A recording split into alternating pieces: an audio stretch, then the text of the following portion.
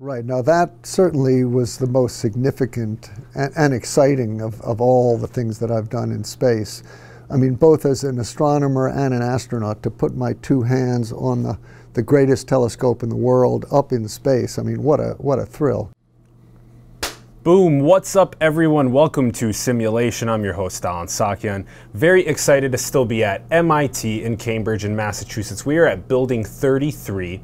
We are going to be talking about being a NASA astronaut and also space systems design. We have Dr. Jeffrey Hoffman joining us on the show. Hello. Hi, good to be with you. Thank you so much for coming on. It's such an honor and a pleasure. We're very grateful to be able to sit down with you and talk to you. Well, looking forward to it. Thank you, thank you. For those that don't know, Dr. Jeffrey Hoffman is a former NASA astronaut flying in 5 missions with over 50 days of time in space.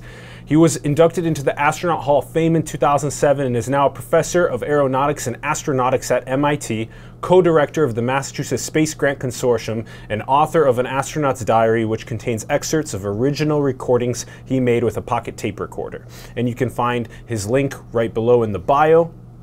Jeff, let's start things off with one of our favorite questions. We like asking people, we find ourselves as stewards of Earth. What is your current take on the state of humanity? Well, it's interesting that you mentioned stewards of Earth, because one thing that you do get as an astronaut is a new perspective on planet Earth. You know, before I went up, I grew up, I was in school in the 60s, the birth of the ecology movement, Earth Day, all that. I mean, I always knew intellectually the Earth is finite, we have to protect our resources, all the things that we talk about, problems that have only become worse in the subsequent 50 years. But somehow, when you actually go up there and you can see the Earth as a planet, and you feel the finiteness of the planet because you're going around it every 90 minutes, and you look at the atmosphere, which you go out on a nice sunny day and you look up at the big blue sky and it looks like it goes on forever, and you can sort of understand how it was hard for some people to get the idea of the finiteness of Earth, the finiteness of our atmosphere, the fact that if you keep putting more and more carbon dioxide into the atmosphere, eventually it's going to have an impact. But you go up in space and you see how thin that layer of the atmosphere is. It is finite. We can't just do anything we want to our planet and expect that it's not going to have an impact. It's having an impact, and you can now see the impact of humanity from a global, cosmic perspective, really. And, you know, it's like, how many people have seen pictures of the Grand Canyon? I mean, it's magnificent, this huge hole in the earth. And intellectually, you understand, you see the strata, you know that that's the history of the last few billion years. But man, when you go there and you're in the bottom of the canyon and you're looking up, the emotional impact it's just overwhelming. And that's what comes from being in space. So, you know, the current state of the Earth, you know, on the one hand, there's lots to be pessimistic about. You know, are we really going to be able to get our hands around climate change and stop the sea level from rising? I have great doubts, just because, I mean, there's so many countries involved, the population is still growing. But on the other hand, there's a lot of things to be optimistic about. Growth of interesting technologies, the improvements in healthcare, yep. Genomics, the ability to cure a lot of diseases. And so, like I suspect most times in human history, there are times, there are things to be optimistic about, things to be pessimistic about. You know, I think humanity is going to survive one way or the other. You never know. Back at the height of the Roman Empire, people probably thought that that kind of life and technology was going to go on forever. And who knew? And, you know, we kind of imagine our civilization is going to go on forever and just keep on improving. We could have a worldwide famine, we could have, you know, famine, disease, wars, pestilence. I mean, the four horsemen of the apocalypse, so to speak. So, I don't know. I suspect things are going to hopefully be pretty peaceful and for the rest of my life. I'm concerned for my grandchildren, but, you know, just like we've had to take care of the world in our lifetimes, that gets passed on to the next generation, and all we can do is try to make their job as easy as possible, which we're not doing right now, unfortunately. What a profound realization to be able to take the animals, the humans, from the planet, to put them into orbit every 90 minutes and have that perspective for the first time in just the last 50-ish years be augmented to have that that style of awe and comprehension of our place in the cosmos, and being able to see the Anthropocene actually happening with some of the deforestation or acidification and things of that sort. Yeah, deforestation. I mean, over the course of my 5 space flights, I could see the progressive cutting down of the Amazon rainforest, for instance. It's scary. You see all of the agricultural burning that's going on to create fields where the trees have been cut down. You see how, because of the need for firewood in developing countries, that the vegetation on hillsides, the line of trees goes further up as they have to go further up to cut the wood down. Harbors getting silted up. I mean, there's a lot of problems which you get a different perspective on when you see them from outside. Yes, yes. And we hope and feel as though the millennials and the Gen Z and further are going to take that stewardship very seriously and solve some of these biggest challenges that we have ahead of us. Jeff, let's talk about your journey. So, born in New York City and then ended up going through astronomy at Amherst, and then PhD in astrophysics at Harvard, and then also a master's in material science at Rice, getting involved in getting inspired by science and space. Tell us about how that process happened. Well, I was born in New York City and lived there for the first 7 years. Then we moved up to the suburbs, but frequently went back into the city. And you know, my parents were very good about exposing me and my brothers to a lot of cultural aspects in the city. We went to concerts, museums, and including the planetarium, the Hayden Planetarium. Yes. And I don't know exactly what it was, but I guess my dad was kind of interested in astronomy as well. He had a little 2-inch refracting telescope, and he knew quite a lot, so he enjoyed taking me to the planetarium, and I guess he noticed that I seemed somehow to react to it. I was fascinated by how the planets moved, and I learning the names of all the constellations. And now that was back in the 1950s. That's how old I am, and it was also the dawn of the coming space age. We had never, you know, I was a kid before we launched Sputnik even, but there was a lot of writing in the newspapers and magazines and shows on television about how pretty soon we were going to have rockets that could orbit the Earth and satellites, and my boyhood heroes were Flash Gordon, Buck Rogers, because there were no real astronauts at the time. But that came, and so yeah, I remember I was in junior high school when Sputnik was launched, and Dad took us out to the high school football field to watch this incredible thing fly over, which now, I mean, we see satellites all the time. We don't think much of it, but that first time, it was amazing. And then when people started to go in space, you know, Yuri Gagarin, Alan Shepard, John Glenn, and I mean, it was all over the news everywhere, and you know, every red-blooded American boy. And unfortunately, we didn't have the astronaut role models for girls at the time. We do now, luckily. We have lots of women astronauts. But yeah, in any case, we all wanted to be astronauts when we grew up. Sure, why not? I mean, I was fascinated by that. However, it became apparent pretty soon that all of the early astronauts were military pilots, test pilots mostly, and that was not a career for me. But my interest in space, you know, from the planetarium and just reading, and that continued. I did well in school in all the subjects, but I particularly liked science and math and astronomy, so I went to Amherst College and I took the beginning astronomy course. I still enjoyed it, and so I took all the physics and math courses that you need for astronomy, which is basic. Astronomy is physics through a telescope, and a few astronomy courses as well, and then went to graduate school. The kind of astronomy that I was most interested in was space-based astronomy, looking at high-energy radiation. I mean, we get all our information, almost all our information about the universe by electromagnetic radiation. Light, of course, is the easiest. That gets through our atmosphere, as do radio waves.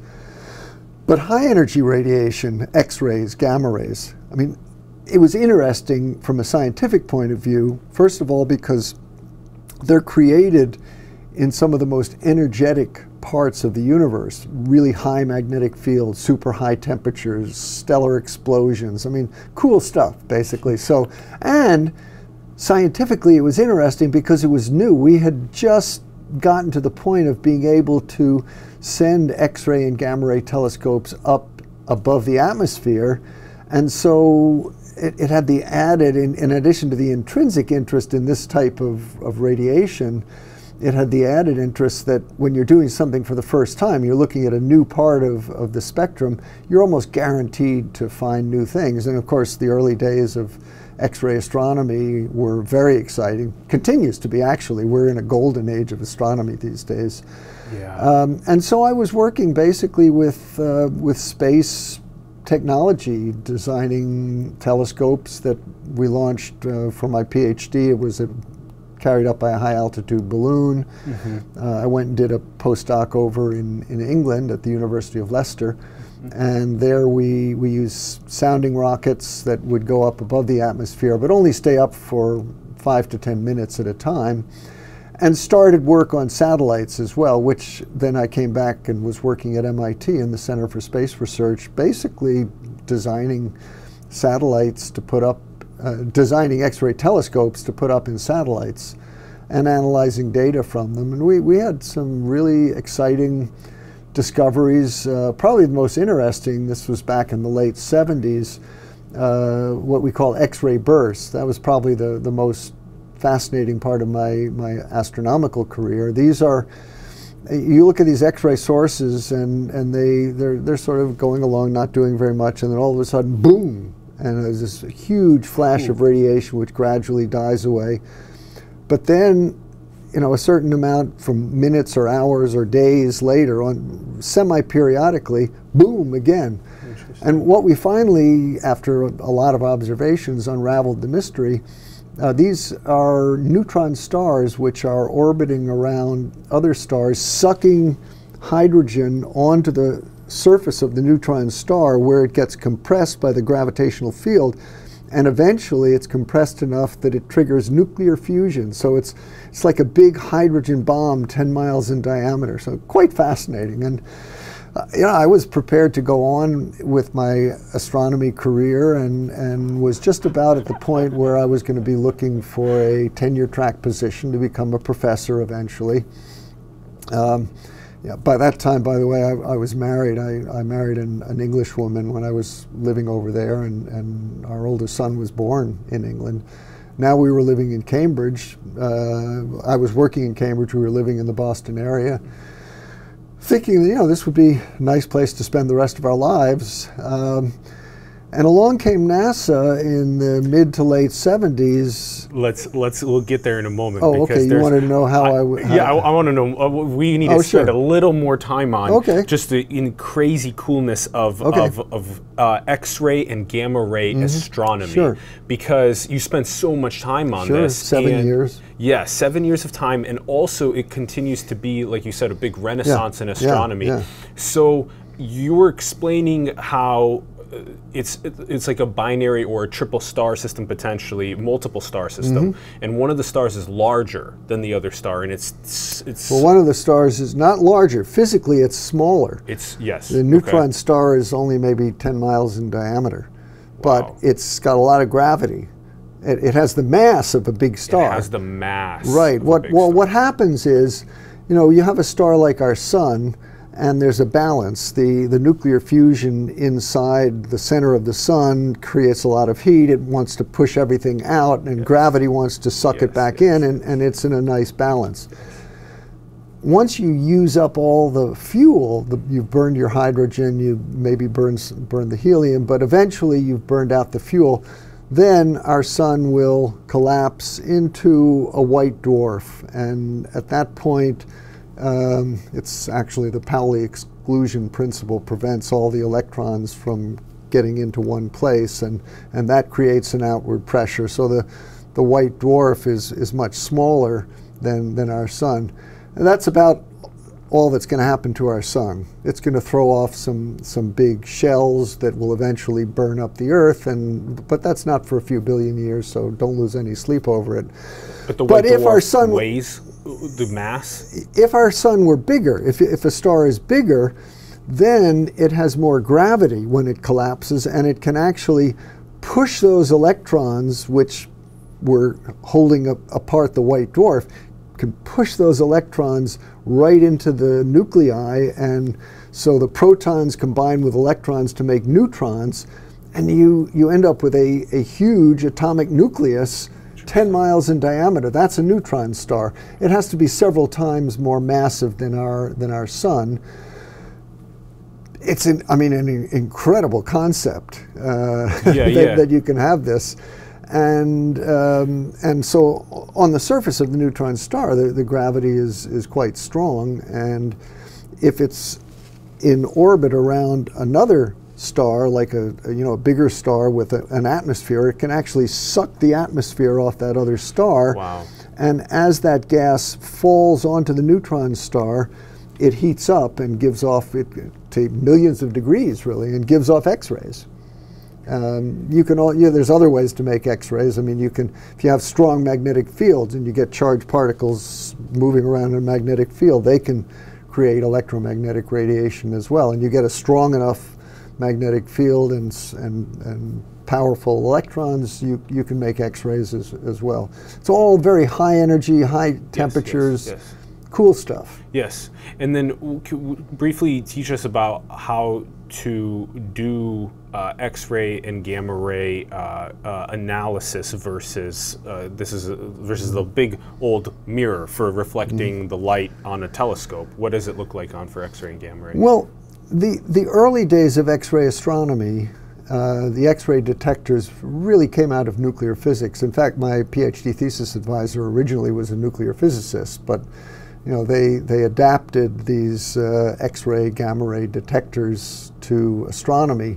And the only way you could figure out where the X-rays were coming from would be to make collimators. If you imagine, like a gun barrel, but lots of them stacked together, so that when you look through them, it's like looking through a soda straw. And so if you see an X-ray, you know where it's coming from. But it was pretty crude. You couldn't get good images.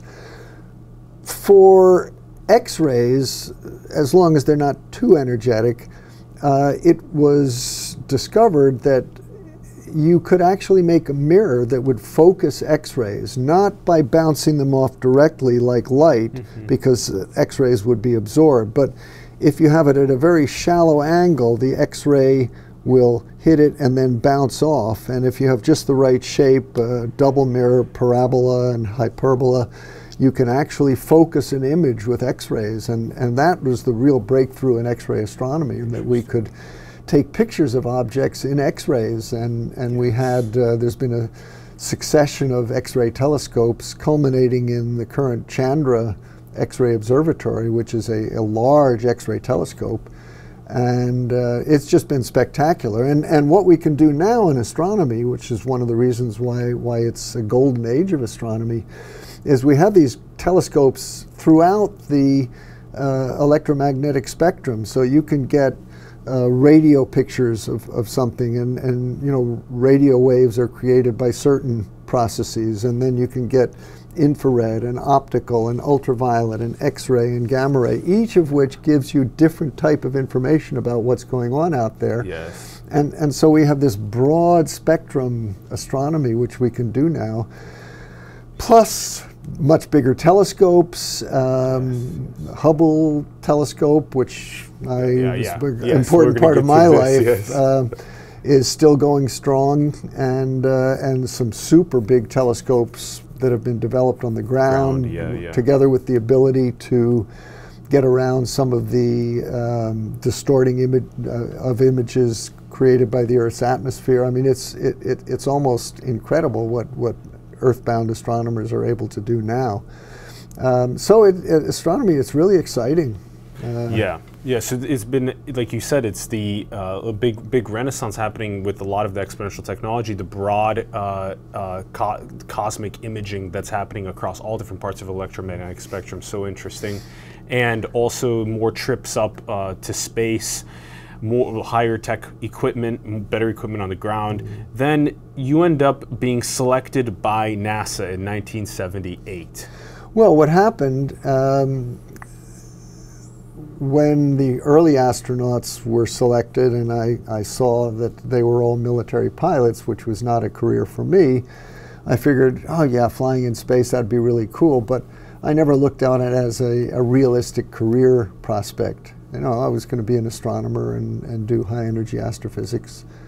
But along comes the space shuttle, which NASA was testing in the mid to late 70s with the drop tests of the Enterprise, and getting ready, they thought, to launch the first orbital shuttle in 1979, and they needed new astronauts. But the thing about the shuttle, they had a crew of up to 7 people, and they only needed 2 pilots. And so that's what really opened things up for scientists, medical doctors, engineers.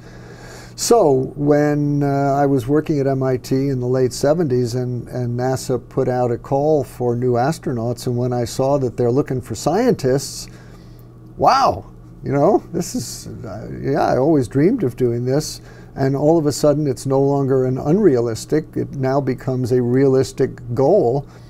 And I put in my application, and I was lucky. I got selected the first time around. I mean, some people have, I know one of my colleagues applied 4 times before he got selected. But I was in the first group of space shuttle astronauts. That was the group that came in with the first American women, Sally Ride and her colleagues. And all of us flew, 35 of us, and we all flew at least once. I was fortunate. I stuck around and ended up with 5 flights, and I was very fortunate. Yeah.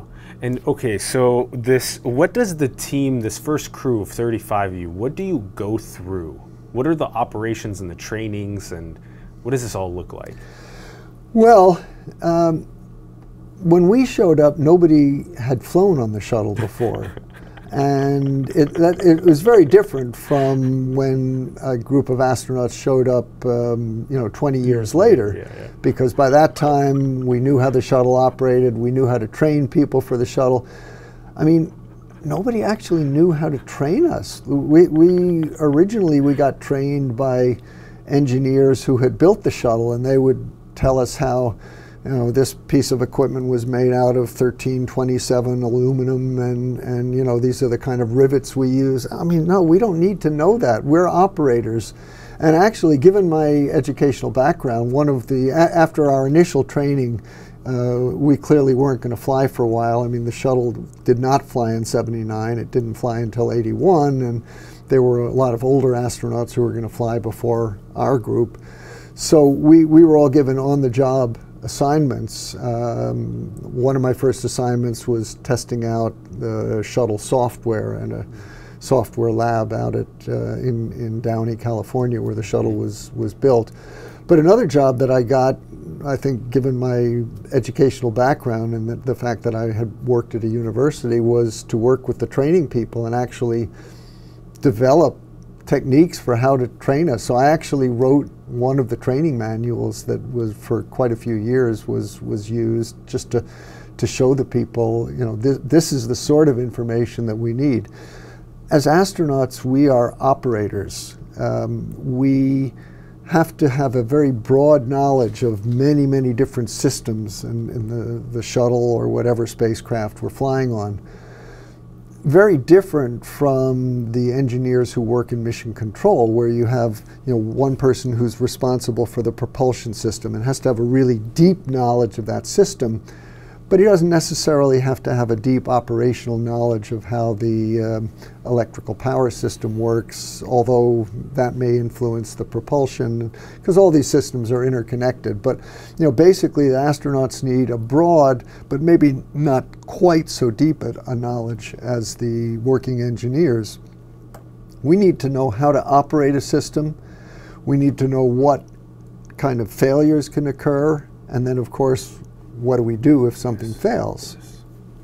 Yeah, so the major thing is to know the protocols for the operations of spaceflight and to be very familiar with all of those processes. And in many cases, when we're working with new systems, we have to develop the processes. And that was one of the things I spent a lot of time on, was, given my scientific background, I would often be assigned to work with scientists who were designing experiments to be done in space. And given my knowledge of the shuttle systems and the environment of weightlessness, I could often see things about the way they had designed their experiment, you know, given that they weren't familiar with operating in space, things that weren't going to work properly, and so I could offer ways to fix them. In fact, one of my most important jobs as an astronaut, when someone would hand me a piece of equipment or a procedure, and I would try to break it, basically, not by hitting it with a hammer, but by, you know, what kind of operational problems could we run into? Because I'd much rather figure that out on the ground, when we can actually work with the engineers and do something about it and develop workaround procedures, rather than wait till we're up in space and time is limited, and you don't want to have something fail up there and then not know what to do about it. Although that happens as well. But the process of having spent a lot of time on the ground working with malfunctions and how to deal with them, it equips you better even when something happens up in space that you didn't expect. You have the mindset and the confidence that you can deal with it, and that's important. Yeah.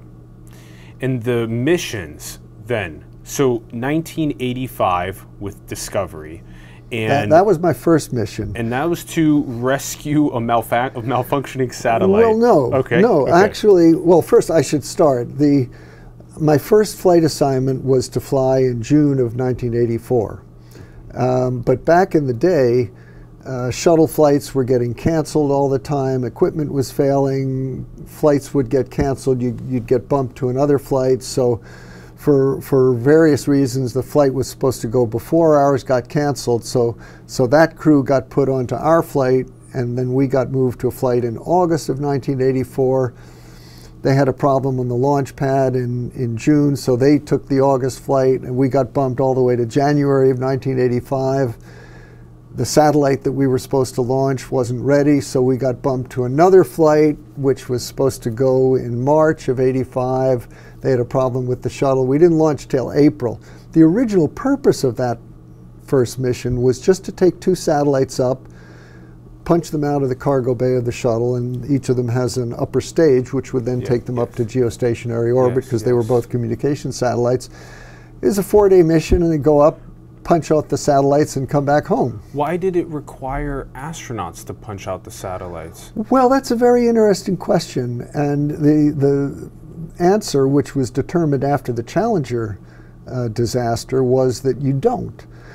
Remember that when the shuttle was originally built, it was thought that it could fly a lot more frequently than it ended up being able to fly. It turned out it was a much more complex, it was a reusable vehicle, but reusing it, refurbishing it, turning it around, took a lot longer and was much more complicated than people had originally hoped.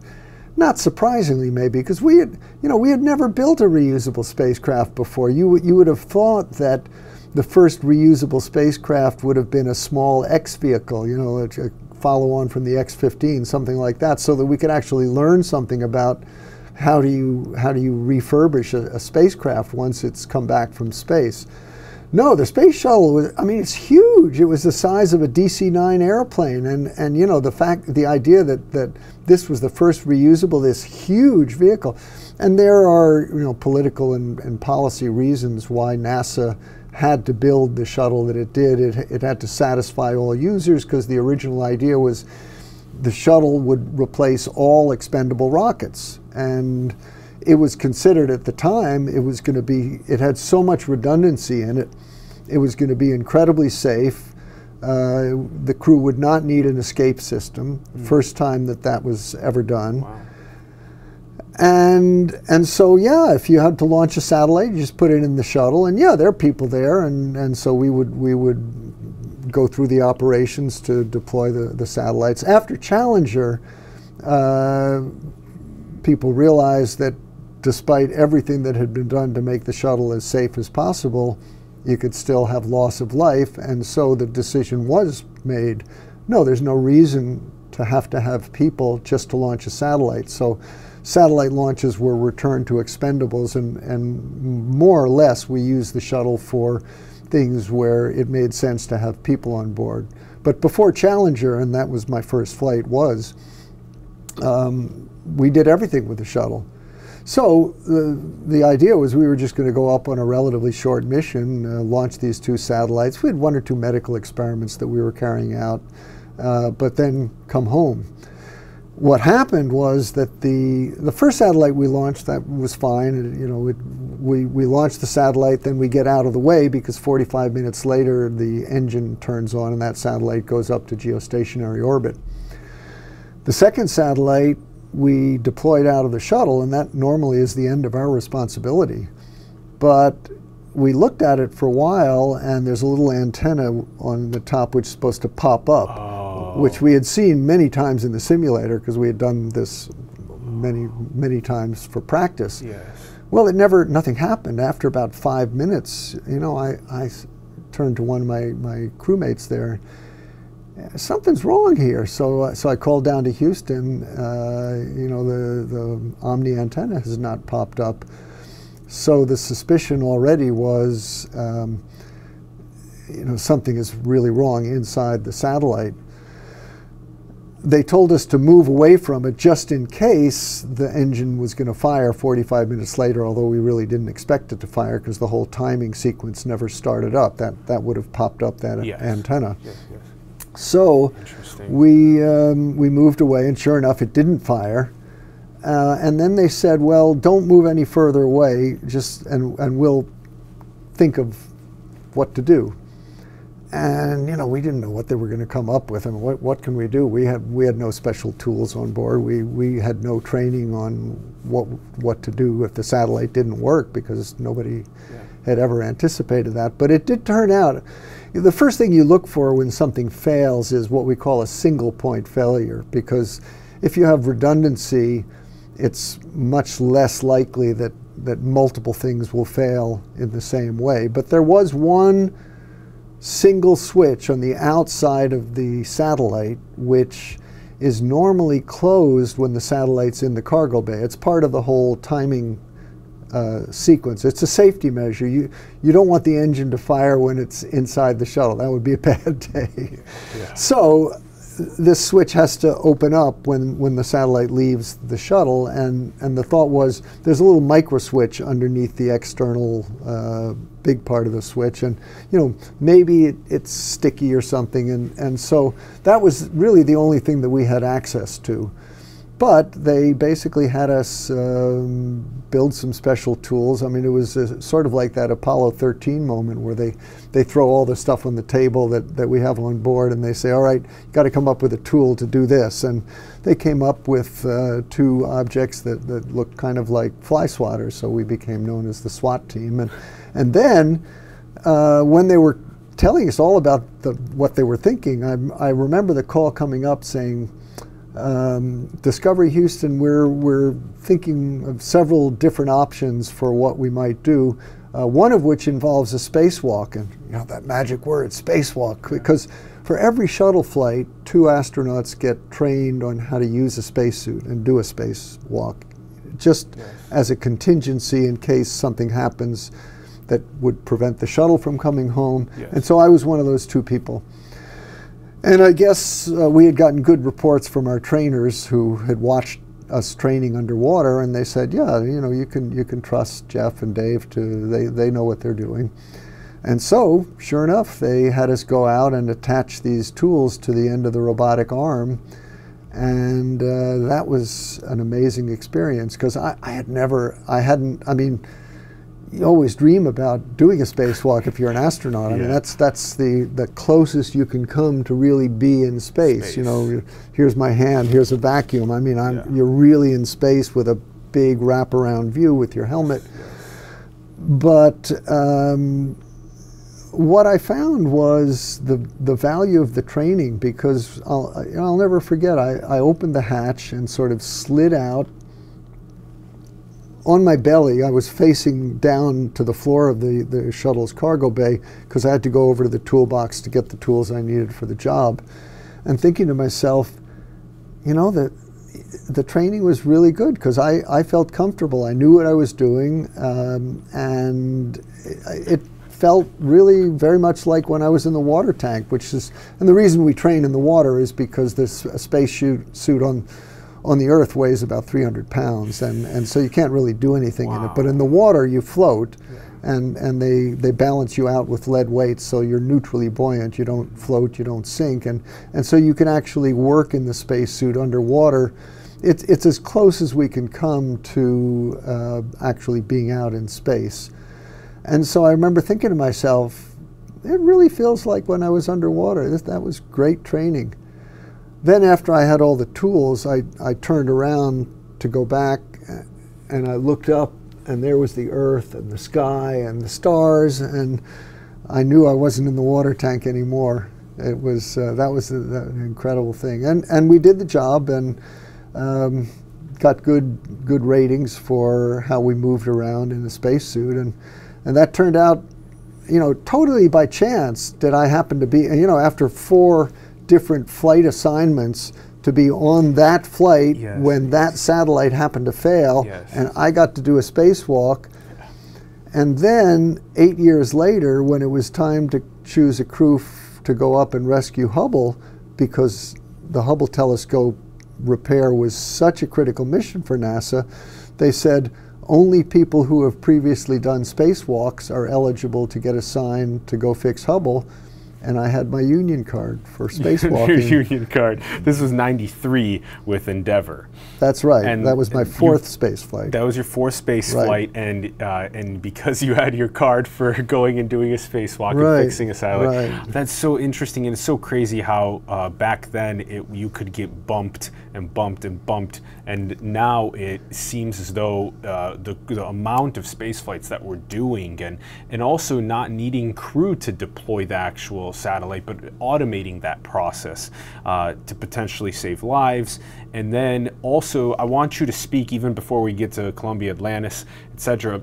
Teach us about the EDL, entry, descent, and landing process, because we've heard that it's like going over the Niagara Falls in a barrel and having that barrel be on fire. Well, I would think going over Niagara Falls is, well, first of all, it doesn't take nearly as long, and well, you would be weightless for part of that at least. So in any case, regardless of the aptness of the analogy, yeah, I didn't know what to expect the first time. Our commander had been in space once before, and so he gave us a little bit of a introduction, and he could actually see the G meter, which would measure the acceleration, and he told me, because I was sitting in behind where I couldn't actually see it, he said, "Let me know when you think we've got up to about 1 G, and you'll be surprised, back to 1 Earth gravity." Yeah. So anyway, you turn the shuttle around, you fire the maneuvering engines to slow you down just a little bit, and that drops the far side of your orbit, 45 minutes away on the other side of the Earth. Your orbit takes you down into the upper reaches of the atmosphere. Yes. And so after the engines are fired, you know you're coming home. You're still weightless, you're still in space, but there's nothing, you're coming home one way or the other. Of course, we have to fire the engines at just the right time so that we end up at the right place. Because unlike other spacecraft, the shuttle can't land in the water, it can't land anywhere, it can only land on a runway. So they never bothered like with jungle training or things like that for us flying the shuttle, because if you don't land on a runway, you don't need to worry about survival training because you're not going to survive.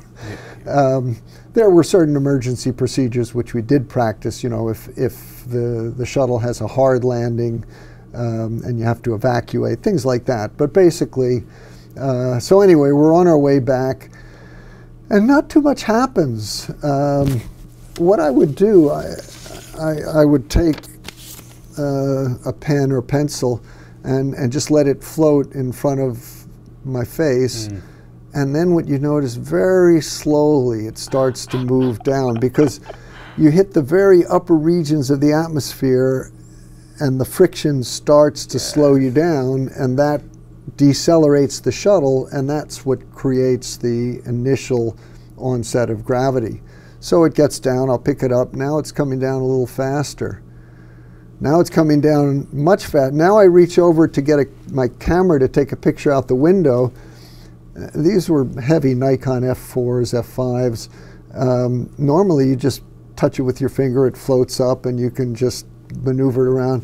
You go to pick it up, oh, what's this? It has weight. It's amazing how used you get to being weightless.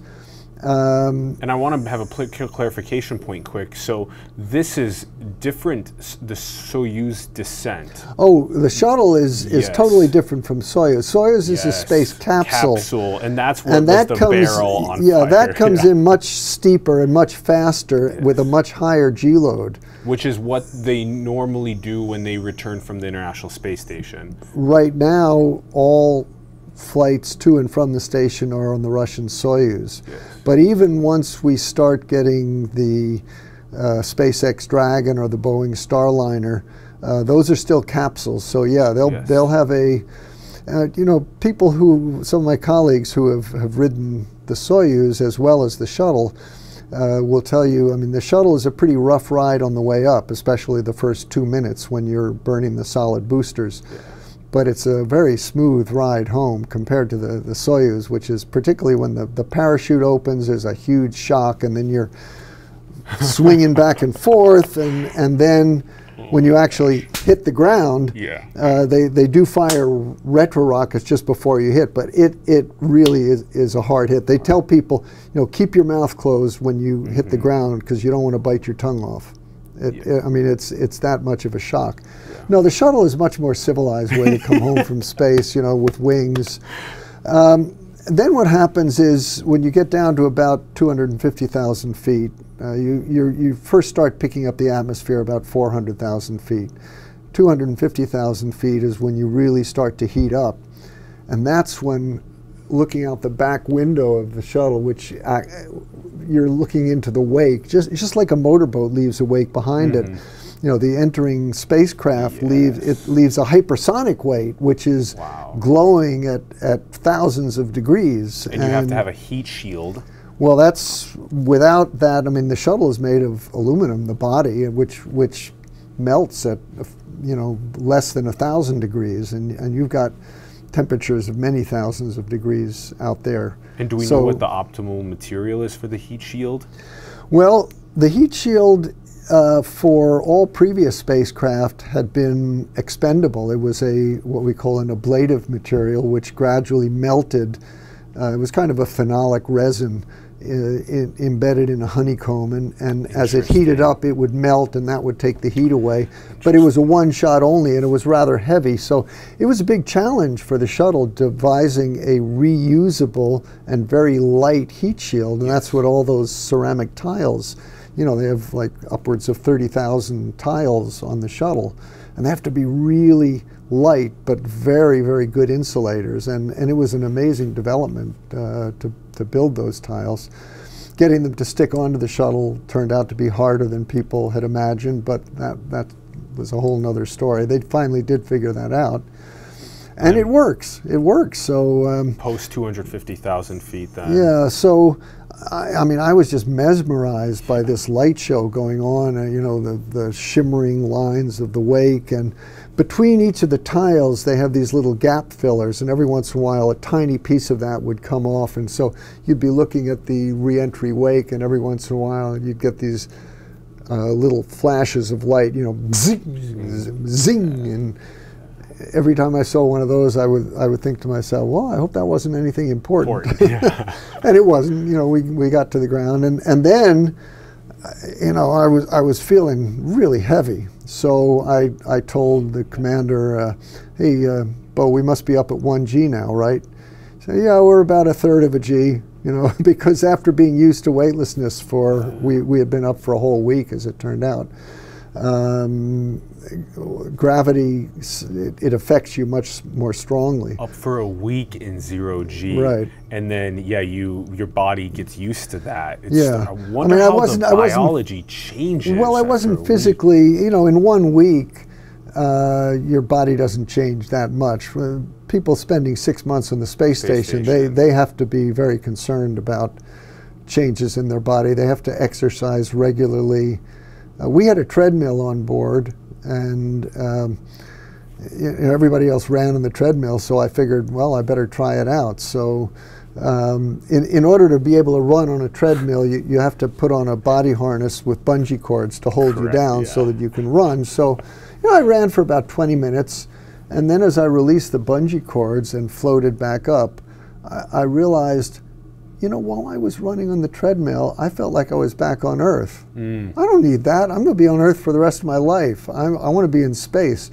And so that's the last time I ever exercised in space, which for a week or two, I mean, you can go without, you can lie in bed for 2 weeks and you're not going to suffer any undue harm. But for 6 months, yeah, you have to exercise, no question. And they spend 2 to 3 hours a day up in the space station exercising.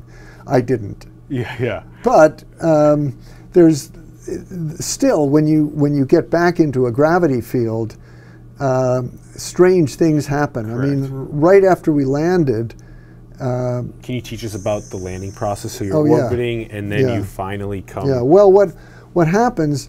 That heating phase where you see this incandescent wake behind you, that lasts for about 10 minutes, and then by that time you're pretty much up to 1G, and now the other incredible thing then was we were landing in Florida, so as we came over the shuttle, the California coast, one of the things when you're in orbit and you look at the Earth going by you, it moves at about the same rate as the Earth when you're looking out of it, an airplane window. You know, you're going a lot faster, but you're much further away. You don't really have any sense of speed because, you know, there's no vibration, there's no wind, there's no billboards rushing by you.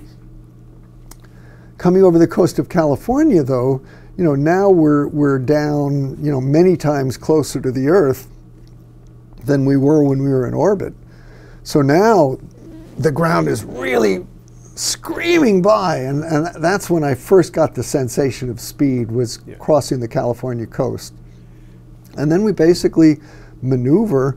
It's all about energy management. You want to get to the runway with a little bit of extra energy, just so that you don't want to get there with too little energy. It's much easier to bleed off the energy. So you basically fly over, and then when you get right over the landing field, you do a big circle, heading alignment circle they call it. You line up with a runway, and then when you finally go subsonic, by the way, you have those two booms, and you can feel a little shock as you're going down lower than the speed of sound. And then the pilot takes over manually. This is what the pilots have been training to do hundreds of times in the shuttle training aircraft and in the simulators. And then they line up with the runway, and of course it's a glider, so you only get one shot at landing, but that's what they train for. And we had a great landing.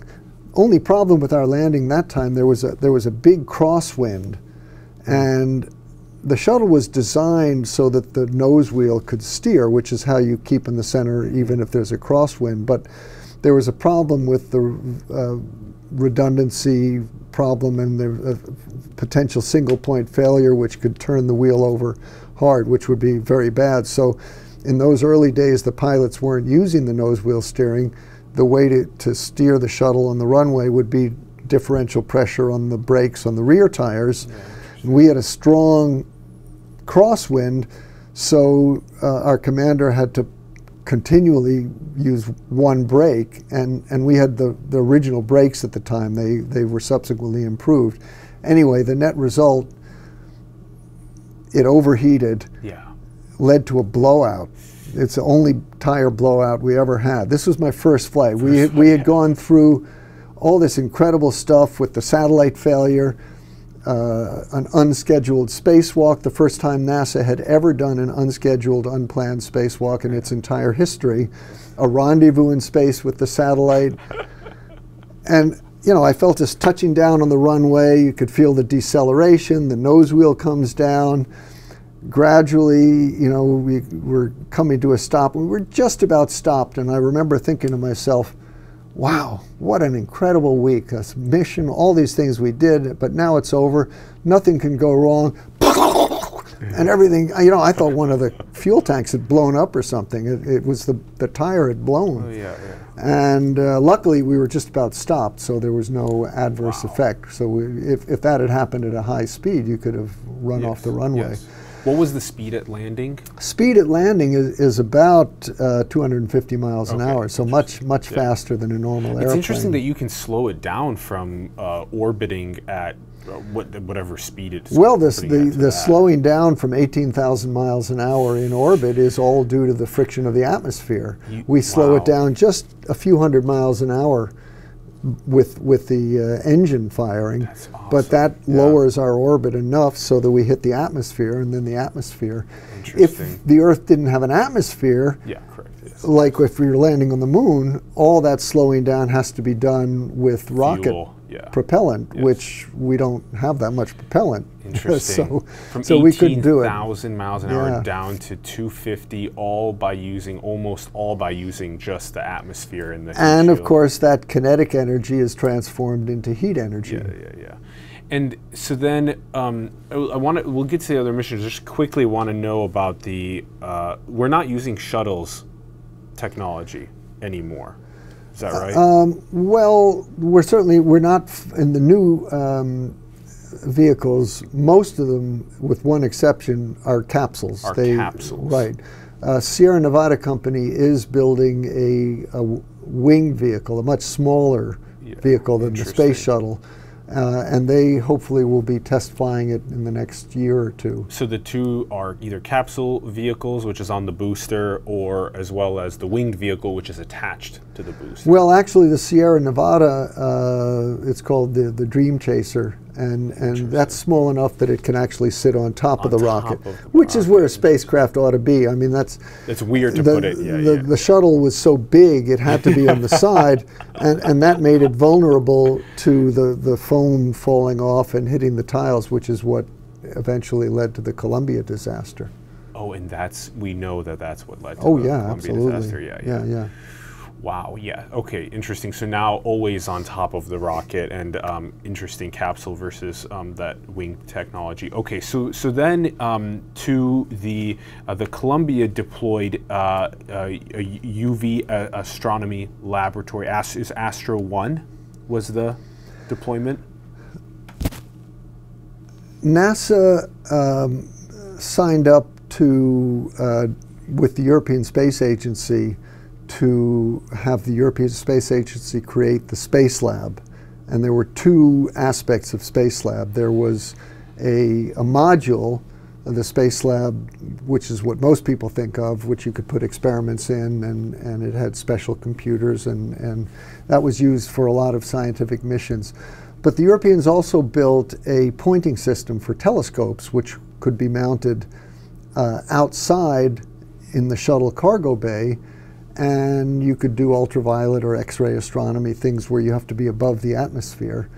And as an astronomer, I got assigned to the first ultraviolet astronomy mission. Yeah. Actually, another astronomy colleague who had also gone to Amherst College, so we had two Amherst astronomers on the shuttle, and two non-astronaut, we called them payload specialists, but they were scientists, astronomers who had worked on the telescopes that we were carrying up, and so we flew them. So we had 4 PhD astronomers on that flight.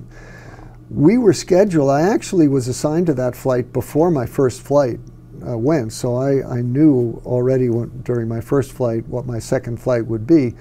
And we were assigned to fly in March of 1986 in conjunction with Halley's Comet, because we wanted to get ultraviolet observations of the comet. So we would have been the very next flight after the Challenger disaster. So we were very close to that crew. We knew them well. I was in the simulator that day. The last 9 minutes, we come out of the simulator to watch the launch on TV, and of course, we saw the explosion, the disaster, and we didn't go back to the simulator that day. But early on, we didn't know what the problem was. Obviously, there were a few people who already knew about the O-ring seals, but we didn't. Possibly, it was a terrible disaster, but possibly whatever the problem was could be fixed relatively quickly. And so NASA told us to continue our training.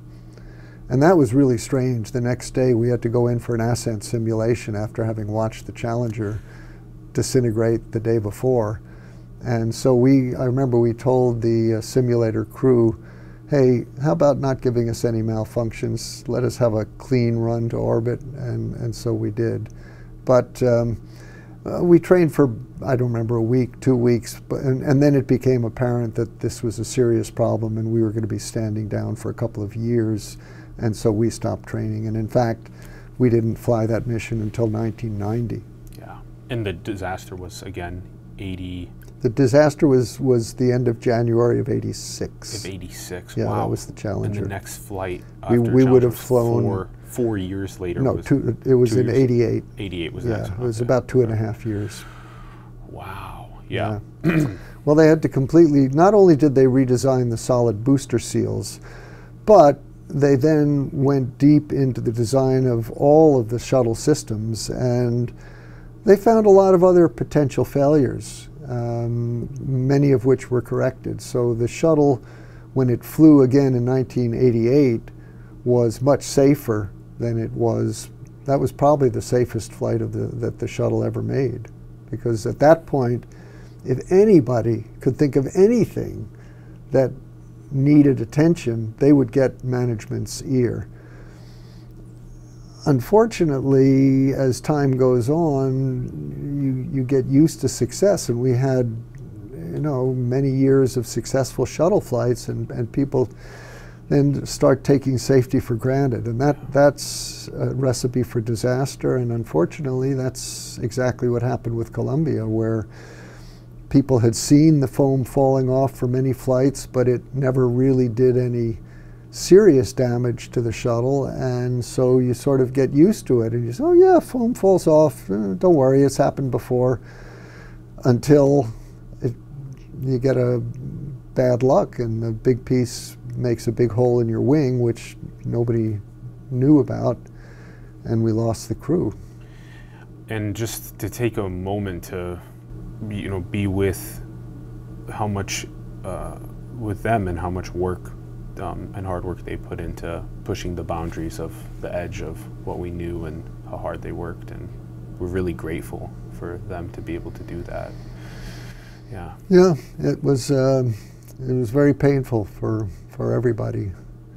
not just for the astronauts. I mean, everyone in mission control and the people in Florida who prepare the shuttles for flight. I mean, an amazing group of people. The shuttles for them were like living, breathing objects. I mean, they had a personal relationship, and yeah, they were devastated that the crew had been lost, but they were also devastated that they had lost their vehicles, you know, that they had grown up with and worked with for so many years. Yeah, yeah. And then, so teach us on, in 1990 when you go up with Columbia, the Astro 1 UV. Yeah. Well, the first flight of the Astro payload, we had a lot of problems on that mission. There are two computers, special Space Lab computers, which control the operation of the telescopes.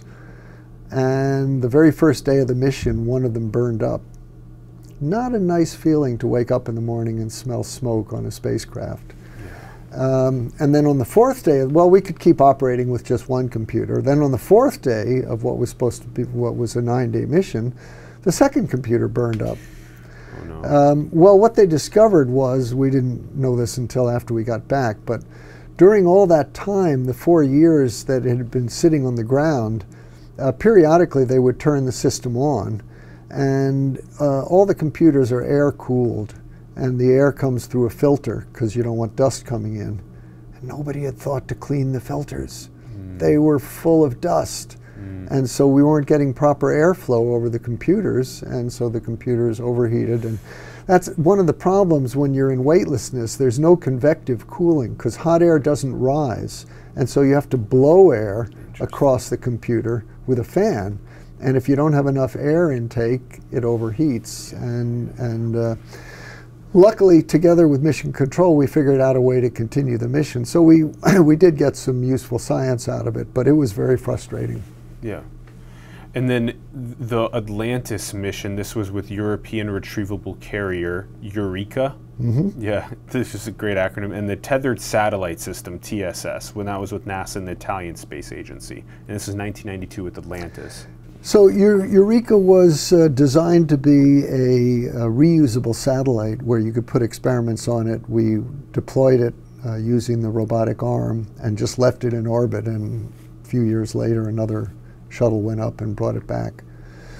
But the most complex experiment we had was the tethered satellite, which is the concept of that is that you deploy a satellite from the shuttle, but rather than just let it go free in space, it remains attached to the shuttle by a thin, electrically conductive cable that's 20 kilometers long. That's about 12.5 miles.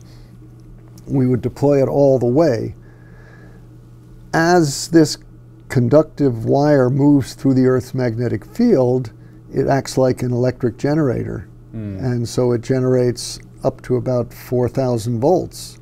And using that, you can vary the voltage on the satellite by controlling how much current flows through the tether. And that would allow us, we had a lot of plasma diagnostic instruments on the satellite, which would study the interaction of the satellite with the Earth's plasma in the ionosphere. Fascinating, fascinating experiment. Both the plasma science and the dynamics of the tether, which I could spend hours talking about that, but we spent a lot of, and the fascinating thing, nobody had ever flown a tethered satellite. And so we had to, from scratch, develop the procedures. The people who originally designed the tethered satellite, I think they thought it was all going to be all automatic, that you just push a button and the satellite would go up.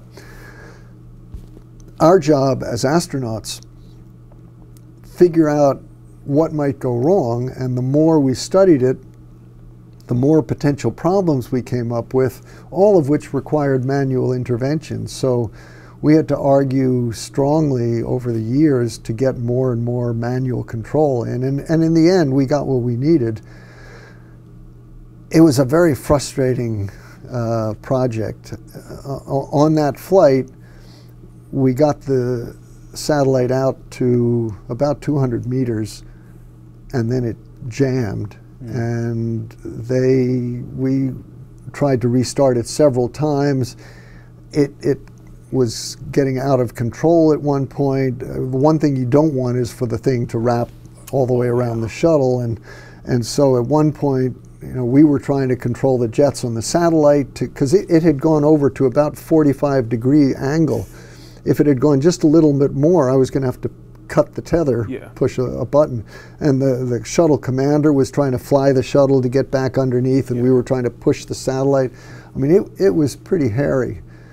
In the end, after several attempts, and it kept getting jammed, we decided together with Mission Control, we don't know what's happening, and we just pulled it back. And actually, when they first tried to pull it back, it wouldn't come back either. It had gotten jammed in both directions, and they had to start preparing for another contingency spacewalk. I was going to get a bad reputation there. Every time Hoffman goes up, something goes wrong. But in the end, they maybe I should say unfortunately from our point of view, but they figured out a way to overcome the jam without us going out and doing a spacewalk. So we did get the satellite back, and we reflew it again on my 5th and final shuttle flight, where we did get it out almost all the way to 20 kilometers, and then again, tragically, there was a short circuit and sparks, and it melted the tether, and the whole thing broke, and the satellite was lost. So very frustrating, but fascinating project. Hopefully we can do another tethered satellite system at some point. Well, there's a lot of fascinating things you can do with tethers, which is why the initial interest in it. And I'm sure someday the technology will come back and be of use. But right now we don't have a shuttle, and there have been some unmanned robotic tethered satellite missions, and there's still quite a bit of interest in tethers, but I don't think NASA at the moment has any plans to do anything with it. And then the 4th flight on Endeavour, you captured, serviced, and restored to full capacity the Hubble telescope. Right. Now that certainly was the most significant and exciting of all the things that I've done in space. I mean, both as an astronomer and an astronaut, to put my 2 hands on the greatest telescope in the world up in space. I mean, what a thrill. Yeah.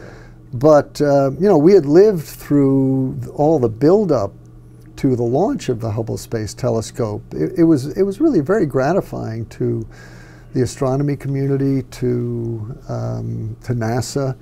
A lot of publicity before Hubble was going to be put in orbit about the incredible new view of the universe we were going to get. The public was into it. I mean, there's a lot of interest. And so, the shock when, my God, this billion-dollar telescope can't focus properly. And how long did it take until the first malfunction we noticed? Well, the telescope was put into orbit in the spring of 1990. And what you do with a new telescope on the ground or in space, it's like you pick up a pair of binoculars. I mean, you take the focus wheel, you go back and forth, you try to find the sweet spot where everything is in focus, and that's what you do with a new telescope. And so I don't remember exactly, but it was weeks, maybe a month or so, but it was during that summer of 1990 that it dawned on the astronomers who were trying to get it in focus that, oh my God, it doesn't focus. It had, I mean, the images were classically what's called spherical aberration, which is when the mirror it turns out. I mean, there was well, first of all, it was an absolute disaster. I mean, Hubble became the butt of jokes of late night comedians. It was denounced on the halls of the U.S. Congress as a techno-turkey. I mean, it was. NASA at the time was trying to convince Congress to start the initial funding for what would eventually become the International Space Station. And of course, NASA was not very popular in Congress, and the basic message was, go do something about Hubble and then talk to us about the station. And so it was an absolutely critical mission. Yes. And I remember getting back from my 3rd space flight. That was actually the only time I came back from a space flight without knowing what my next flight would be, because I had been assigned to the tethered satellite before Astro 1 flew, because of the delay in Astro 1, I had started already before 1990 when Astro flew. I had already started working on the tethered satellite, so I knew I was going to be on that mission. But after tethered satellite, I didn't know what my 4th flight, if anything, was going to be. I think my wife thought I was going to retire, finally, from her point of view. She didn't like my space flights because of the danger involved, which is understandable. Yeah. But it took 3 years, though, to send you up to make the fix on Hubble. Well, it was actually, I came back in August of '92 from the tethered satellite mission. Okay.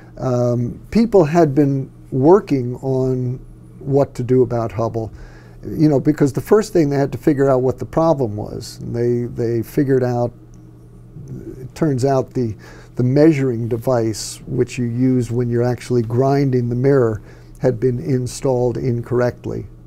Long story that I can't go into all the details, but that's what led to the mirror being slightly too flat. They took about 1 micron too much glass off the outside of the mirror. 1 micron, 1/1,000,000th of a meter. That's 1/50th the diameter of a human hair. But Hubble's optics are so precise that that made all the difference. Anyway, once they understood that, then optical engineers, astronomers, mechanical engineers figured out a fix. For each of the observing instruments, you had to install 2 tiny mirrors, each of them about the size of your thumbnail. One of them, you have the out of focus light coming in that's normally, each camera has a little 45-degree mirror. The out of focus light bounces into the camera. Well, we had to put 1 mirror to block the out of focus light, bounce it off another mirror, which is slightly curved to compensate for the lack of curvature in the main mirror, and then that light gets reflected into the observing instrument. Oh my goodness, that was the correction. All of those things, and you know, there were about 24 of these little mirrors that had to be installed. You had to put up 24 of Well, these. what they did was, I mean, it was not just challenging for the optical engineers, but then the mechanical engineers had to figure out how to package all these things in one big box. Yes. And they all had to be folded up because you couldn't have them all deployed. We'd never be able to put it into the telescope. Luckily, Hubble was designed from the very beginning to be serviced by astronauts, so you could take out an old instrument, and that left a big hole in the telescope where we could put this big box with all these folded mirrors inside them. Interesting.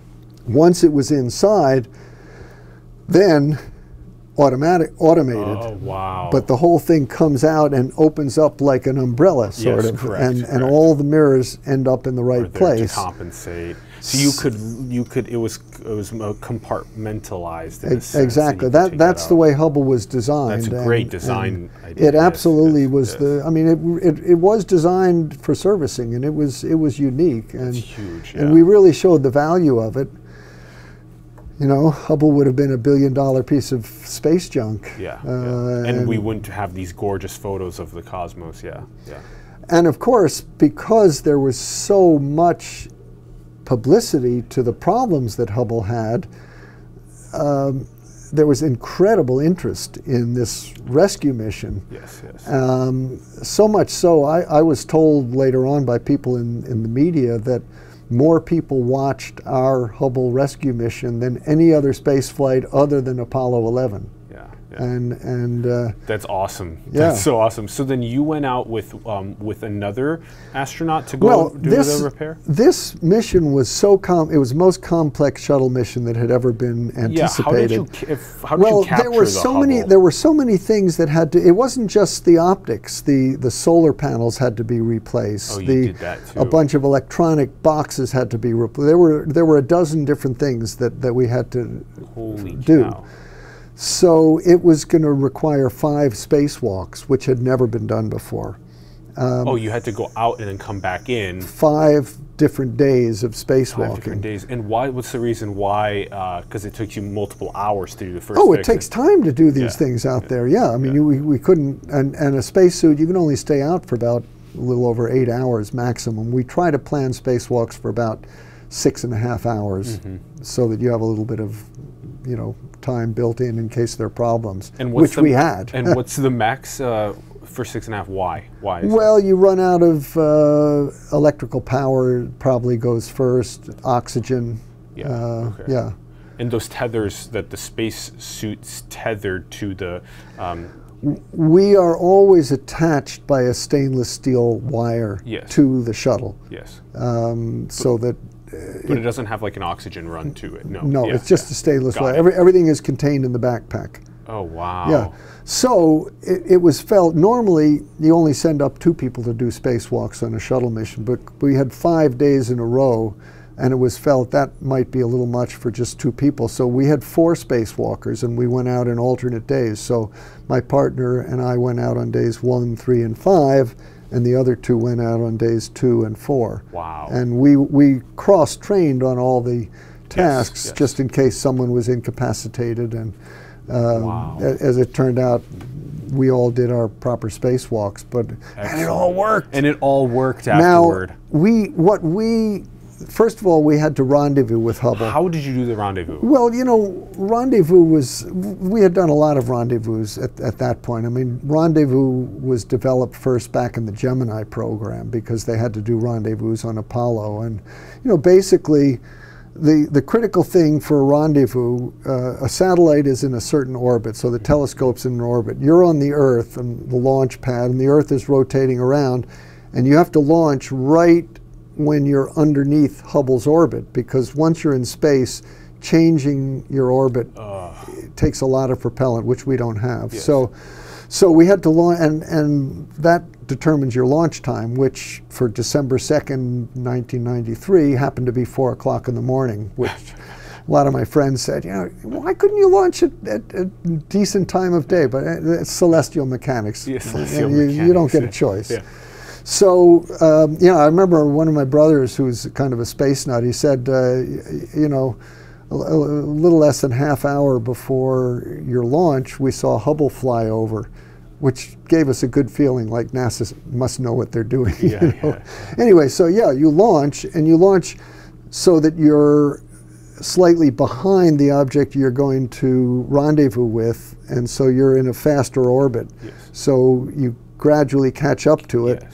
And then you do burns, and your burns are guided initially from the ground, and then on board we have a radar, and once we get radar lock, our onboard computer tells us when to burn, and gradually, and it's really exciting. You know, you first see this thing as just a point of light, and then it gets brighter and brighter, and then finally, looking through binoculars, you can start to see the shape, and and then it gets, and then in the end, when you get really close, I mean, it's 50 feet from top to bottom, so it's big. Yeah. And then how do you? And then what you have to do, then it's up to the commander flying manually to essentially null out all of the relative motion. So now we're flying together at 18,000 miles an hour, but it just looks like it's floating motionless above the cargo bay. And now the robotic arm operator has to reach out and grab it without disturbing it, and which he's well trained, he did it perfectly. And then we latch it down onto the work stand, which then allows us to rotate it and tilt it over so we have access to it. So it was, and so that was the first thing. I remember when after we grabbed it with the arm, and the commander could call down and say, you know, happy to report we have a good handshake with Mr. Hubble's telescope. But that was only the beginning. Then we had the 5 spacewalks to do. Yes, and correct. So my partner and I went out on the first day. We had to replace the gyroscopes, which had failed. They're a high failure item on Hubble. They've since kind of figured out what it was, and the new gyroscopes that are in there now, because they've been replaced several times, hopefully aren't going to fail. But in any case, we replaced them. That was the very first task that we had to do, and all I had to do now was to close these big doors and get on to the rest of the work. question, how many more service missions have there been to? There have been a total of 5, so 4 after ours. Interesting. And on it's been each operational for 20 years. Well, 30 years. Wow. Yeah. And the thing about servicing, you know, most people you ask what's the value of servicing? Well, they were able to fix the optics, and so they look at it as if something breaks, you can fix it. But that's not really the most important value of servicing. The real value is that every time we visited Hubble, we put in a new, more powerful observing instrument, because the technology of detectors is continually improving. It's like Moore's Law for computer memory. Exactly, and you want to keep updating it. Yeah. Hubble was launched with 1970s detector technology. After the 5th and final servicing mission in about 10 years ago, it now has 21st century detectors, and it's almost 1,000 times more sensitive than when it was launched. Yes, so that's huge. The real value of servicing. That's a beautiful way to put it. Yeah, the servicing of the very expensive satellites that we and that's what we do on the ground. I mean, you build a telescope on the ground. The mirror is good for decades, centuries even. But the detectors that you put at the focal plane are continually improving. Yes, yes. Up until Hubble, we didn't have the ability to do that in space, and now we do. Yes, yes. So, despite this Hubble rescue mission being the most complex mission that we had ever done with a shuttle, and there were many people who thought that it was too difficult, that NASA had bit off more than they could chew, so to speak. But we did it. And so we knew after the 5th day of spacewalking that we had done everything that they asked us to do. We had fixed all the things that were broken. We had installed the new optics. And we came home and everybody was happy, lots of celebrations. But you can't turn on the instruments for a couple of weeks, because the new instruments that we had put in, a little bit of Earth's atmosphere sticks to the surface. And you have to wait. You can't turn on the high voltage until all that gas has escaped, because otherwise you'll get high voltage discharge and you'll blow your electronics. So we didn't know if all of those optics were really going to work. Obviously we thought they would, we hoped they would, but the proof is when you get the first images down, and they couldn't turn it on. You know, we got back in the middle of December, and they couldn't really turn it on until right before New Year's. And I'll never forget, New Year's Eve, 1993 to 1994. Wow. This is like 1 o'clock in the morning. I was cleaning up. We had some people over. What a present. The phone rang. Yeah. So it was an old astronomer friend who was working at the Hubble Space Telescope Science Institute. That's where they operate Hubble. And he, you know, we wished each other Happy New Year. He said, you know, you have any champagne handy? Well, yeah, we had half a bottle still in the refrigerator. And go pour yourself a glass. I'm not supposed to tell anybody this, but because it's going to be announced publicly in a couple of days after the holiday. But we figured that somebody on the crew ought to know that we've just got the first pictures back from Hubble, and it works.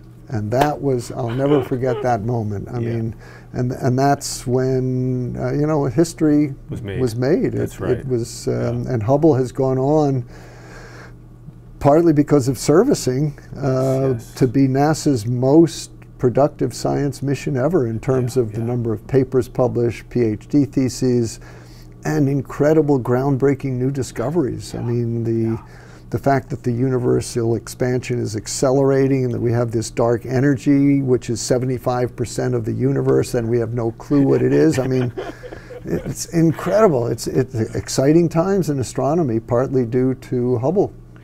Yeah, yeah. That's, like you said, most successful NASA project, and that's so beautiful how many decades and hours and lives were put into making the successful project, and hopefully inspiring a lot of young people to get involved in space sciences. With Columbia in 1996, that was you, like you said earlier, the reflight of the tethered satellite system, and also the third flight of the United States microgravity payload. And this was interesting. The tethered satellite we did get deployed, and unfortunately it broke.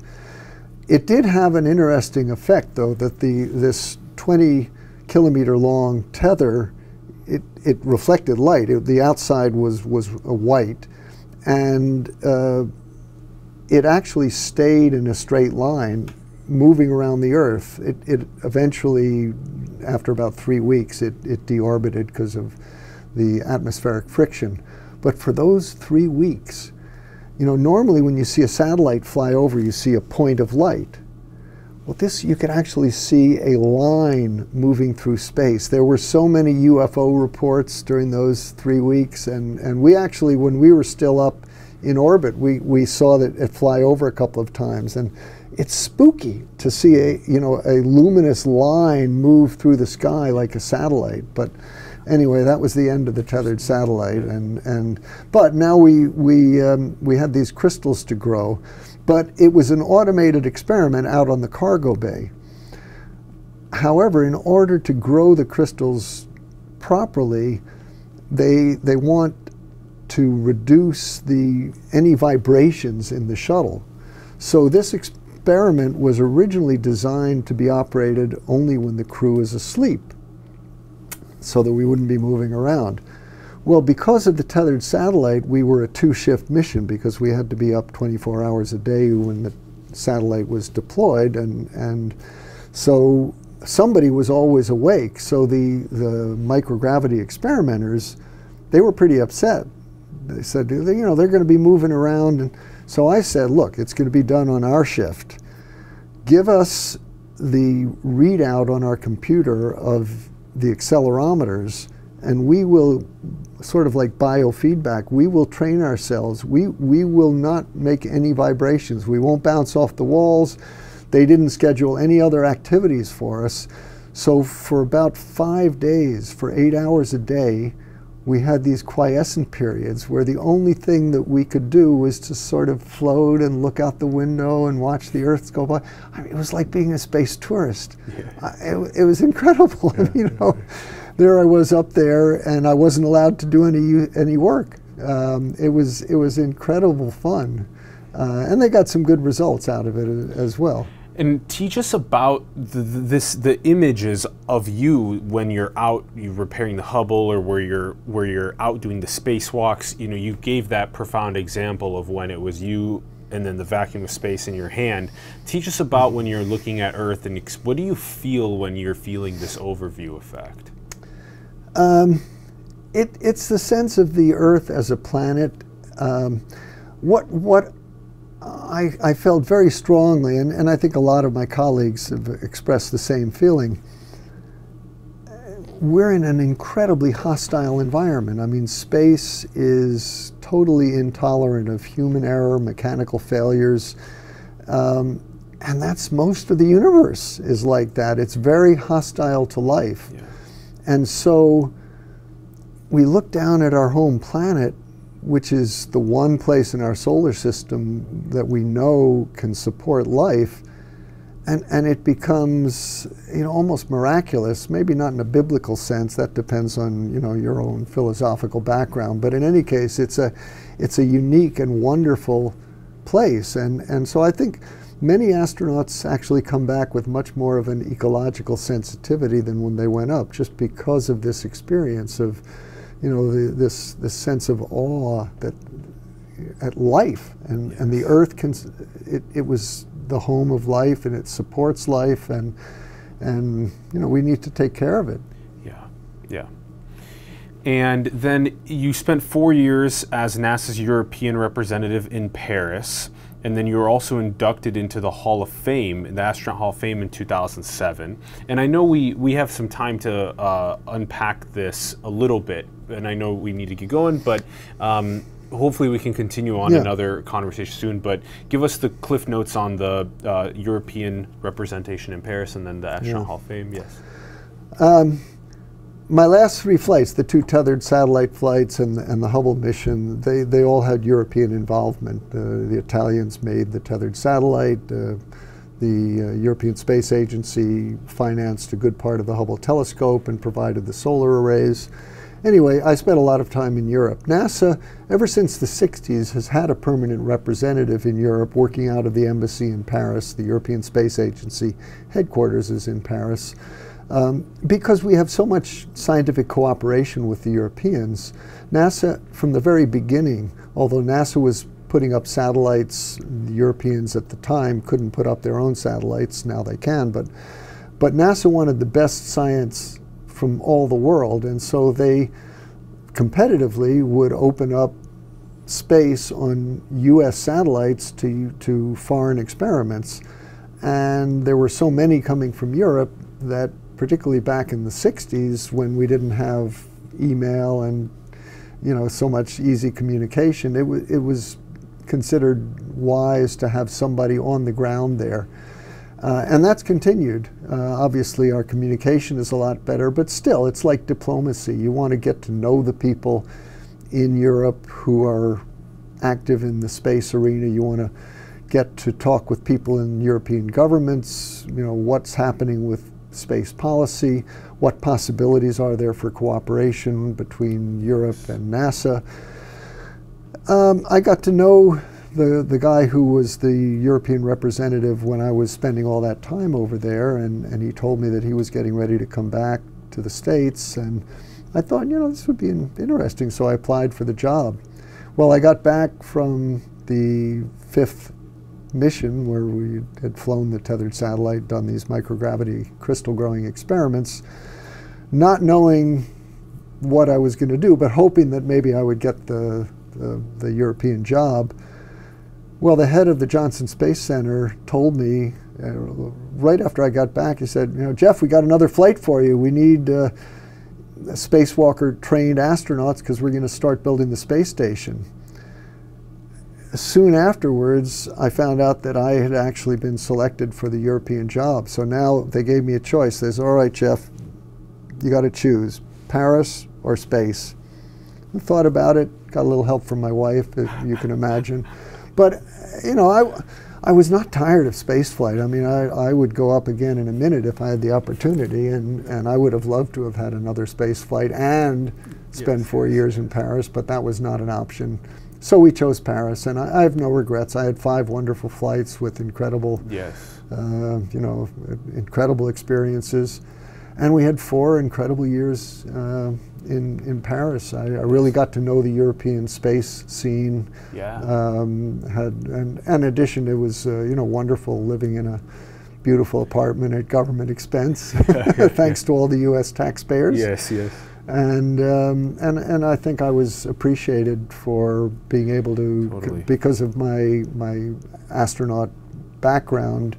I, in addition to working with space people over there, and the fact that my French was pretty good, and I can speak German, Spanish, Italian. Awesome. So I did a lot of public relations, TV shows, radio call-ins. That's a challenge in a foreign language. But yeah, we had great 4 years, and I had actually maintained certain contacts at MIT all the time I was at NASA. Yes. I came back on a few occasions and gave talks, and the department head in Aeronautics and Astronautics had the idea that, we do a lot of work designing space systems. It might be a nice idea to have someone who really knows what it's like working up there. Yes. And so they offered me a chance to come back to MIT, and so here I am finally as a professor after all these years. My wife, she kids me. Most people, they go into an academic career and within 7 years they're a tenured professor. Why did it take you 30 years? But I had fun along the way. 5 missions along the way, yes. And I have no complaints.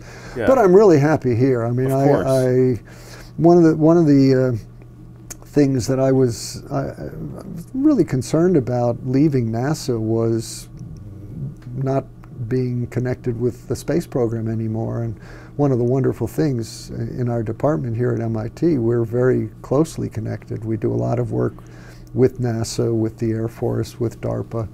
And so I've had a great opportunity to continue my involvement with space right up to now. And now I've got a really exciting experiment. I'm the deputy principal investigator of an experiment which is going to go to Mars on the next big rover, which is going to be launched in the summer of 2020. Yes. And this is the MOXIE experiment. MOXIE is an acronym which stands for Mars, Oxygen, ISRU, and that's a nested acronym, In Situ Resource Utilization Experiment. Mars, Oxygen, ISRU Experiment, MOXIE. Yes. And ISRU, In Situ Resource Utilization, basically means learning to live off the land, which since time immemorial, explorers have had to do that. I mean, you're sailing across the ocean, you come across an island somewhere, well, what do? You put on shore, you look for fresh water, for food. Mm-hmm. We haven't done that in space. The astronauts went to the moon, they took everything they needed with them, but they were only staying for 3 days. You go to Mars and you have a lot of requirements, among other things, for oxygen. Not only to breathe, but assuming that you want to come back home, you're probably going to need many tens of tons of oxygen just to launch your Mars ascent vehicle to get off the surface of Mars, back to Mars orbit, so you can get your ride home. Yeah. Bringing 30 tons of dumb old oxygen all the way from the Earth, you know, it takes 15 tons of propellant in Earth orbit to bring 1 ton of anything to the surface of Mars. So to bring 30 tons of dumb old oxygen to the surface of Mars, we would need to launch 450 tons of propellant from the surface of the Earth. That's expensive. Now, some things that are going to go to the surface of Mars, we have to launch from the Earth. You know, complex habitats, you know, the rocket to get up. But the fuel for the rocket, the propellant, man, if we could make the oxygen on Mars, we're way ahead of the game. And that's exactly what our experiment is going to demonstrate for the very first time. It's a process which has been developed and demonstrated here on Earth. But if you're going to rely on it for something critical, like, you know, that's your ride home from the surface of Mars, you better demonstrate it to just make sure that Mars doesn't have any nasty surprises. And that's what we're going to do. So we're going to, it's a small scale experiment, only about yay big, and it's only going to make about 10 grams an hour compared to, for a real human mission, you'd have to make about 2 kilograms an hour. So, you know, 0.5% scale. But nevertheless, we'll demonstrate the process. I was an astronaut. I was lucky. I had 5 space flights, but I'm never going to get to Mars myself, I don't imagine. But it's nice to be able to send an experiment there that someday will help humans when we finally do get our act together and get to Mars. Yeah, and these are the components to what the millennials and the Gen Z and onward will be able to go to Mars with the levels of efficiency that we need to sustain and make consciousness interplanetary.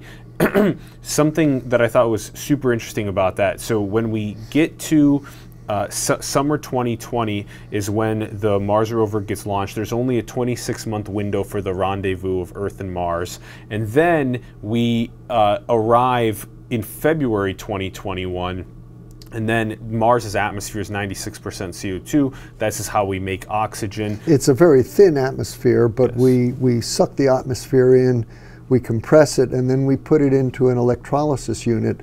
You know, high school chemistry, you put these 2 electrodes into a beaker of water, you hook it up to a battery, and wow, hydrogen bubbles up one side, oxygen bubbles the other side. You're electrically decomposing water. You can do that with carbon dioxide. It's a lot more difficult. You have to heat it up to 800 Celsius. You have to run it over catalytic beds. You need yttrium stabilized zirconium electrolyte. But nevertheless, you can do it. And we've done it in the laboratory here on Earth, and we just have to demonstrate that it all works on Mars. And let's talk on a geopolitical level. How do you feel about the future of the space economy, balancing out competition but cooperation? How do you think we can best do that? What do you see? Well, we're in a new era now, particularly in this country, because previously it was only governments that could launch things into space and bring back humans from space. Now we have private companies in the U.S. and now also in China. They're starting up with private space companies. So we now have, in addition to the Orion space capsule that NASA is developing, we have 4 different human carriers, all developed by different companies.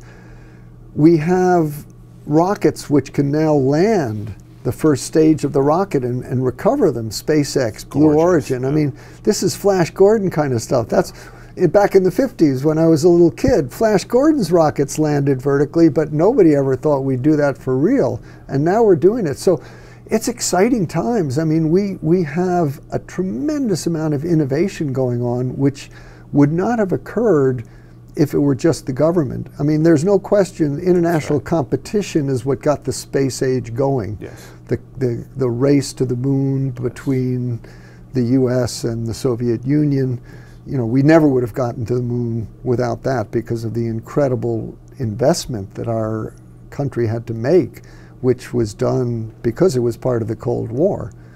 We learned a tremendous amount scientifically, and it was incredibly inspirational for so many people, but it was the competition that got us there. Now we've got a lot of commercial competition. Yeah. You know, SpaceX has figured out how to drastically reduce the cost of launching satellites, and the other satellite launchers are really feeling the pinch. Even the Chinese complained. They said, this is unfair competition. You know, he must be getting some sort of subsidies or whatever. Man, if the Chinese are complaining that you're undercutting them in price, you must be doing something right. Yeah, yeah. The now with the ability to be able to go and take the next steps in the space economy, I think the creativity of what we can do is just about to be unlocked at unprecedented levels. It's going to be very exciting. We need the dreamers and creators to actually be the executors and to make the blend of academia and industry and government and geopolitically come together in a powerful way. Just a couple last thoughts.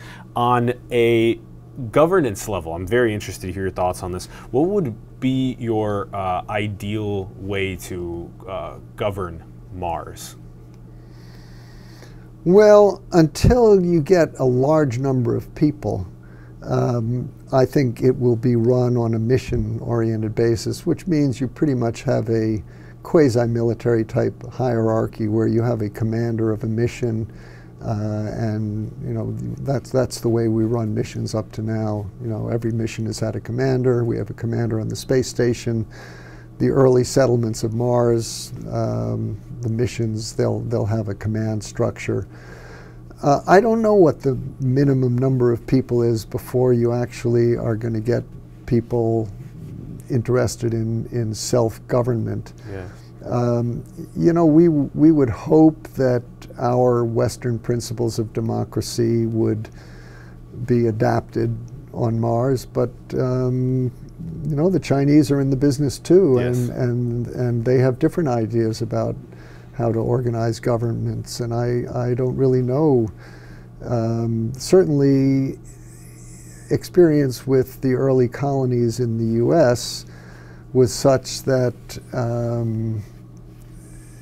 you couldn't just have freewheeling democracy where anybody could do what they wanted, because your survival depended on working as part of a group. So there's no question you're going to be in a very hostile environment, and there will be certain limitations on individual freedom and ability to, I mean, you can't just open the airlock and go out for a walk anytime you feel like it, because you're using up valuable resources that belong to everybody. So, you know, the question of you know, what are the commons and how do you protect the, yes. avoiding the so-called tragedy of the commons that we've seen so many times here, that will be important as well. Yes, yes. And then what type of psychometric profiles do you foresee us sending? What types of intelligence, what types of genders, etc.? What would be an ideal, because you have to live together for years?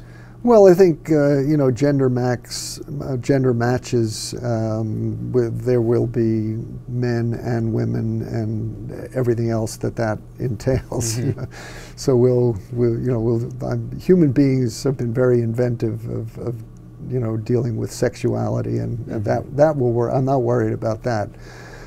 In terms of the skill set, there are so many things, particularly if you, in the early days when you'll have a relatively small crew, just because of the limit of how much mass you can send there. People are going to have to be trained in a variety of different skills. So, you know, in the book, the movie The Martian, you know, Mark Watney, he was a plant biologist, a botanist, but he was also a mechanical engineer. And you're going to need people who are geologists and engineers and you know, electronic specialists and computer specialists, and so you're going to be multiple trained. And you know, when you're talking about a trip to Mars, you're talking probably 2 to 3 years. Yes, so, okay. You know, what are the family circumstances under which people will be willing to commit 3 years of their lives with not 100% chance of coming back alive either? So it'll take a certain breed of astronaut to do that. But I have no doubt that there are many people out there right now in the astronaut office. You know, if you said, "Are you willing to commit 3 years of your life to going to Mars?" "Yes, sir. Sign me up." You know. You won't have trouble finding people, but you better send the right people. The new frontiers, yes, sending the right people. Jeff, how about are we in a simulation?